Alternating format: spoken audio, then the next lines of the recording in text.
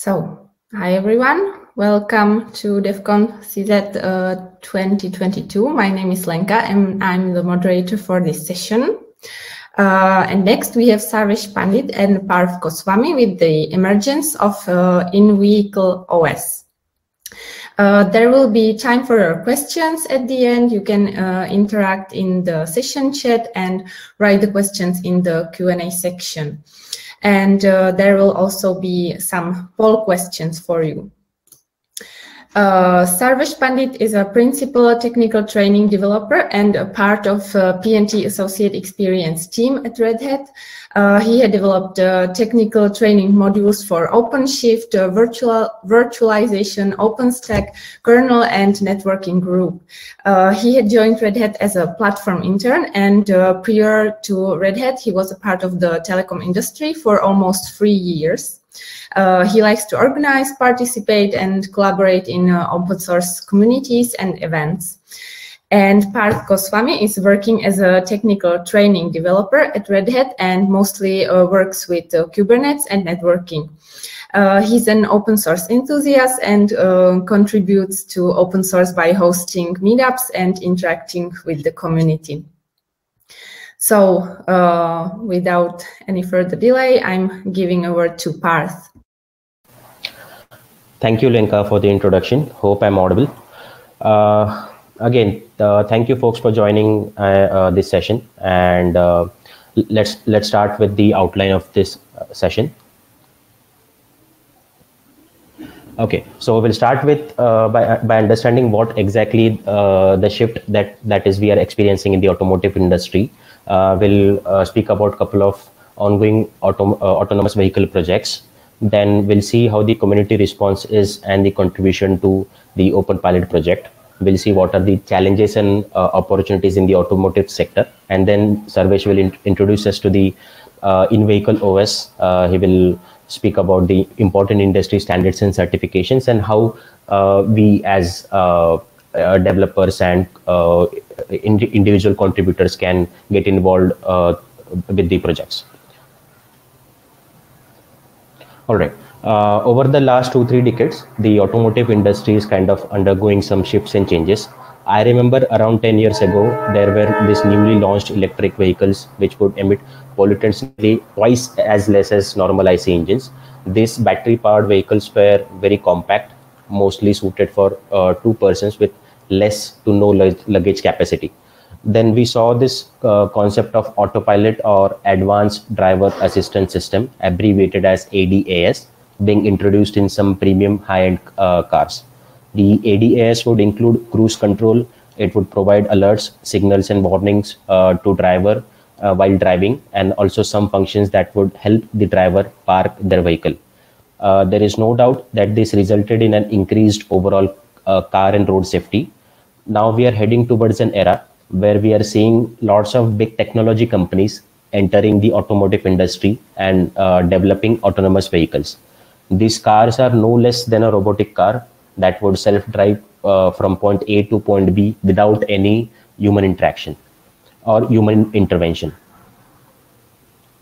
Next. So who are in this autonomous vehicle market? To build an ecosystem for the autonomous vehicles, we must understand that what exactly is needed. So the fleet must be connected to the cloud for data sharing and quick processing. The vehicles would need powerful processors and batteries. It would also require the AI and ML capabilities and an OS to look after all these processes. Hence, big technology and cloud companies are the obvious choice for providing such an ecosystem. Going a step further, the car would also need a smart infotainment system with maps, weather updates, voice assistance, camera, Wi-Fi, you name and whatnot, and internet connectivity, touchscreen panel, and hence major mobile phone manufacturers are also coming up with their own autonomous vehicle products. And then we have the existing traditional car manufacturers whose car we have been driving since our childhood, since the time we learned to drive a car. And these car manufacturers have decades of experience in building and manufacturing cars. Even these companies are looking obviously to get tied and partnered up with IT and cloud companies and offer a product with self-driving capabilities. To better understand why we need an in-vehicle OS, First, let's talk about some of the existing products and developments going around in the autonomous vehicle industry. This is Zoox. It was founded in the year 2014. It is so Zoox is a company that is creating an entirely new autonomous vehicle targeted at the robotaxi market. The company's approach is different from the other tech companies. Its approach is basically centered around the fact that a retrofitted vehicle is not optimized for autonomy. So this vehicle is fully autonomous and electric, which is built for riders and not for drivers. There is no driving seat. It is bidirectional, which means it has no front or back. It cannot. It can go either way as needed. So pickups and drop-offs becomes seamless. It becomes a bit easy. Zoox is trying to provide its product as mobility as a service in dense urban environments where there are space constraints. The vendor will be handling the driving, charging, maintenance, and upgrades for their fleet of vehicles. The rider will simply pay for the service. Next, we have Waymo. Unlike Zoox, which creates autonomous cars, Waymo is a company that develops autonomous driving technology. It operates a commercial self-driving taxi service called Waymo One. It also develops driving technology for use in other vehicles, including delivery vans and tractor or trailers for delivering and logistics. So Waymo Via is the trucking division of Waymo. In other words, Waymo One is for moving people, whereas Waymo Via is for moving goods. Then we have Tesla Autopilot. It's basically a suite of ADAS features offered by Tesla. Its features are lane centering, traffic aware cruise control, automatic lane changes, semi-autonomous navigation on limited access freeways, self-parking, and the ability to summon the car from a garage or parking spot. One big difference between Tesla's Autopilot and Waymo or Zoox is that in all of these features, the driver is responsible and the car requires constant supervision. So this is where the differentiation is. This software was developed with an intent to reduce accidents caused by driver negligence and fatigue from long time driving. Now that we have seen what these cars are capable of doing, let's talk a bit about the Open Pilot project.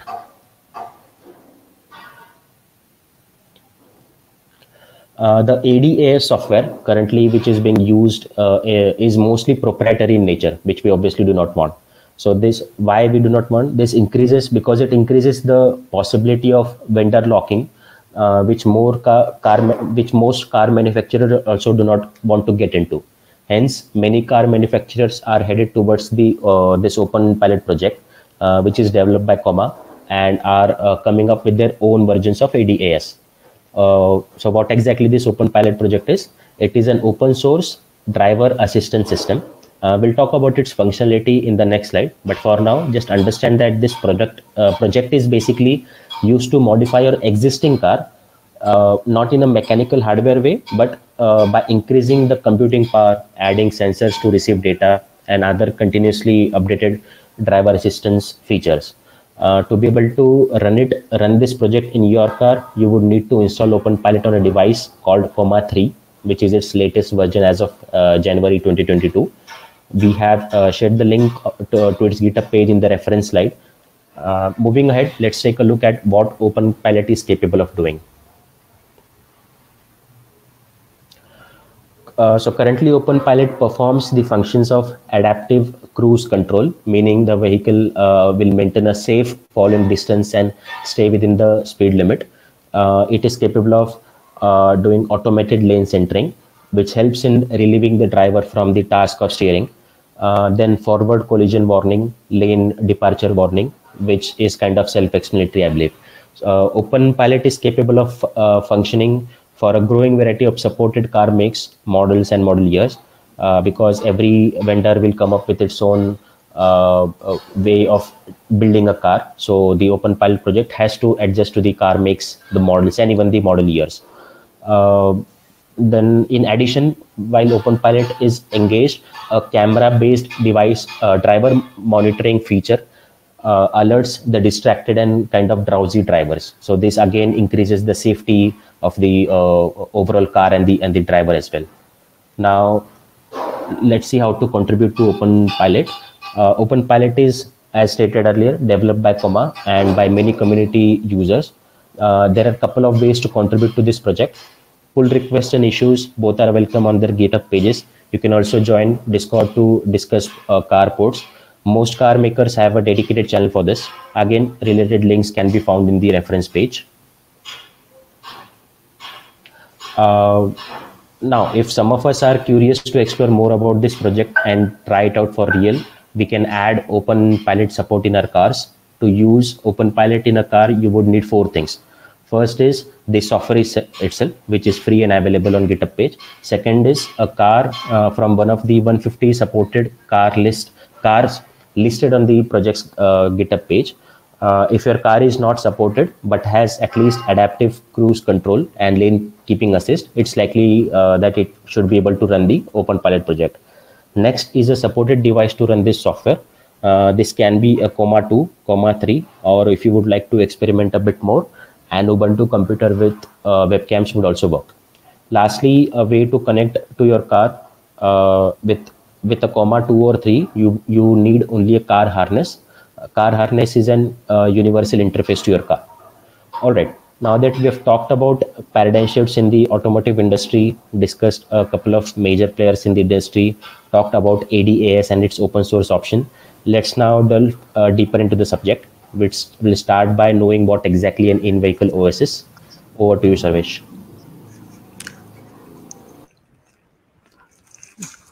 Thank you, Parth, for sharing an interesting open source project called Open Pilot project. So before going into the need of in-vehicle OS, first understand what exactly is in-vehicle OS. We have seen just Open Pilot is a driver assistance system, but in-vehicle OS is a kind of a software platform for the automotive application that can serve as de facto standards. So in simple terms, if we talk about OS, a bare metal or a virtual machine system that would be capable of running customers' applications as a containers. The main goal of creating an in-vehicle OS is like that it should incorporate modern ideas around the workload orchestration, secure process isolation, consideration of mixed critical workloads, field updatable, and continuously certified for the functional safety. So let's identify the challenges in automotive industry. So basically, big auto manufacturers are concerned about the transformation of the tech industry going through, and advanced innovation is happening at those companies. Parth already shared few examples around the tech companies who are working on autonomous vehicles. So what these companies are doing is they have their own internal chip teams, which use the license building blocks from the best chip in the market to innovate rapidly and effectively, and creating a competitions for big automakers. So manufacturers also have to accumulate a huge amount of data for a machine learning technology associated with the driverless systems to work. That can be a challenge for a manufacturer. And for the development of ADAS and unmanned vehicle, it is necessary to ensure as well the compatibility of all the systems and softwares inside the smart car that can think and communicate with each other and other vehicles as well. It is also important to keep the final product or final cost of the product of a car with an ADAS or unmanned cars. It has to be at least slight premium to the existing pricing standards of the car. There is also challenge to decide how the safety of automated vehicles should be and tested, who would be testing and by whom. And when there is a data is involved, there is also a chance of a cyber breach activity as well. So we have just seen the challenges in the automotive industry, but let's see the opportunities which we can use to address those challenges. So for standard automobile manufacturers are looking for the way we can compete the tech forward mindset of the industry disruptions, which is happening. The manufacturer need to think about decreasing the requirement of a human travels to create a safer roads for pedestrian, bicycles and two-wheelers. The most high-profile way data is shaping the automotive innovation is through the automation of the driving experience, actually. So manufacturers have begun to incorporate the ADAS system into their vehicle, which is right now, which is already happening with existing car as well. We can see those kind of to create a convenient and safer experience for the drivers. Manufacturers must be able to also quickly contextualize, correlate, analyze the hundreds of terabytes of daily to extract a value from a data, while the test vehicle travels millions of the miles. As data and digitalization is there, are helping auto manufacturers to identify the manufacturing errors and faulty parts in their early stage, thereby reducing the cost and time spent in building and manufacturing the final product. There is also push to improve the driving experience with the connected cars, as they shares the data in a real time through the consistent connections to the data centers and public cloud providers. So we have seen this opportunities and a lot of challenges. So we have seen a lot of data related things. So we need OS, we now know. So the automotive computing world is likely many other industries, like is going through a lot of transformation and advanced computing facilities within the car. As vehicles become increasingly more like a mobile data centers, from advanced driver assistance systems to automated vehicles to infotainment system, the operating system plays a very fundamental role in resulting a software stack. This is where creates opportunity for the Linux-based operating system, such as CentOS, to lead the transition from the car as an isolated set of embedded systems into a cohesive, intelligent edge device. There is another one which is like these are all open source projects. The second one is automotive grade Linux, and the automotive grade Linux is a kind of a collaborative open source project that brings together automakers, suppliers, and technology companies for the purpose of building a Linux-based open source software platform for automotive applications. And the main advantage of AGL, it addresses all software in the vehicle, starting with infotainment system, instrument cluster, heads-up display, telematics, connected car, advanced driver assistance systems, functional safety, and autonomous driving. The main motto behind this is like adopting a share platform across the industry, reduces the fragmentation, and allows automakers and suppliers to reuse the same code base, which leads to rapid innovation and faster time to market for the new products. Like we know how open source creates a faster innovation. Then there is a third project which is related to connected car. The Connected Vehicle System Alliance is an open, collaborative, and impactful technology alliance accelerating the full potential of the connected vehicles. And there is a one fun fact: if you like a remote control car, then you can check self-driving car project called as Donkey Car, which is also open source, and it is worth exploring. You can learn a lot of self-driving car related things. Then when we are making any automobile or automobile related products, the standards and certifications are required. So one of the important requirements for in-vehicle OS project is like being ISO 262 certified. Any offering in an autonomous industry is expected to comply with this ISO 262 standard to be accepted by the broader automotive vendor community. ISO 262 defines the functional safety for automotive equipment and addresses the possible hazards caused by the malfunctioning of the electronic and electrical system in the passenger vehicle.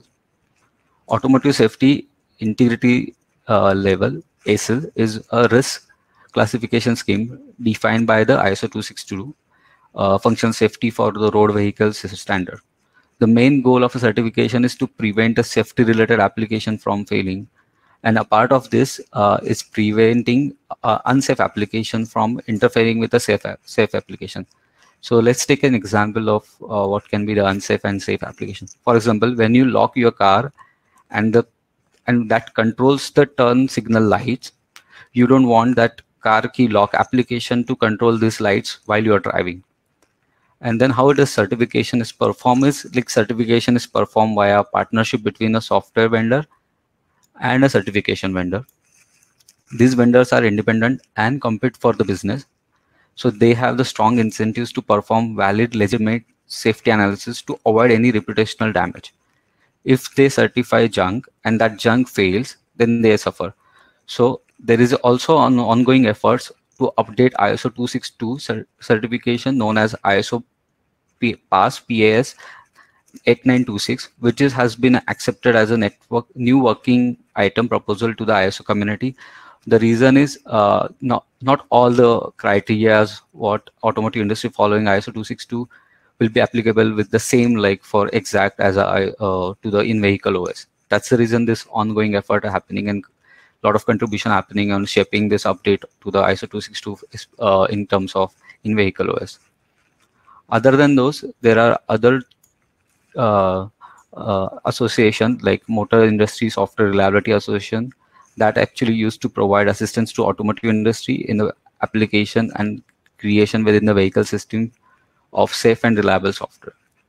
The mission of enabling this Linux in a safety application, that is ELISA project, is to make it easier for the companies to build and certify the Linux-based safety critical application systems whose failure could result in loss of human life, significant property damage, and environmental damage.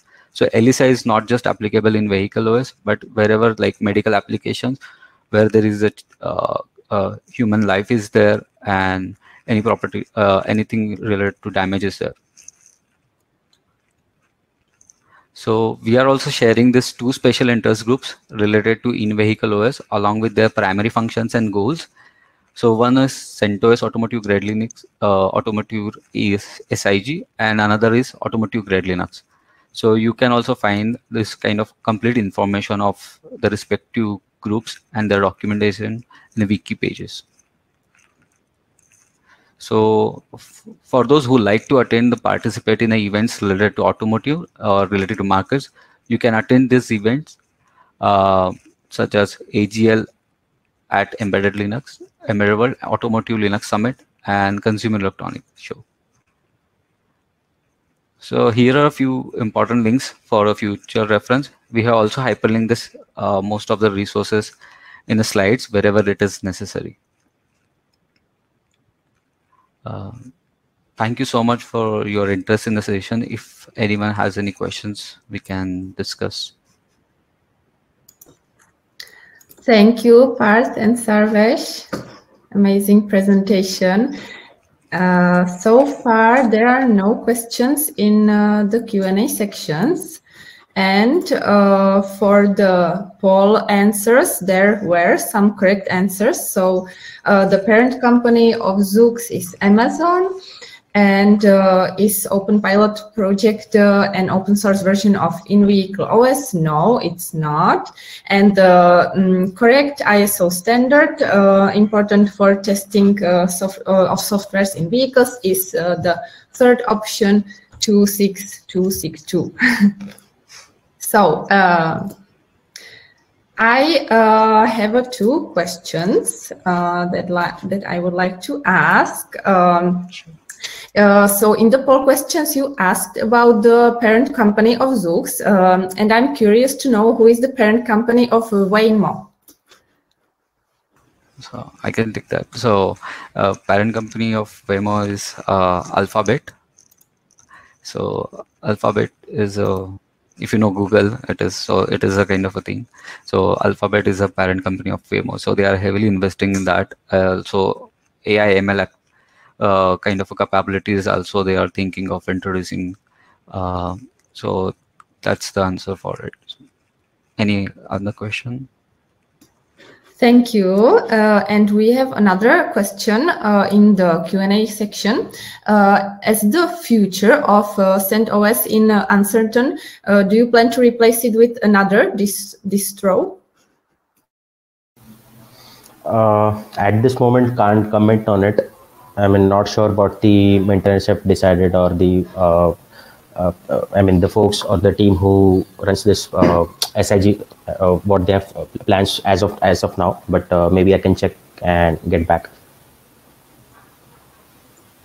Okay, thank you. And also, I would like to ask about the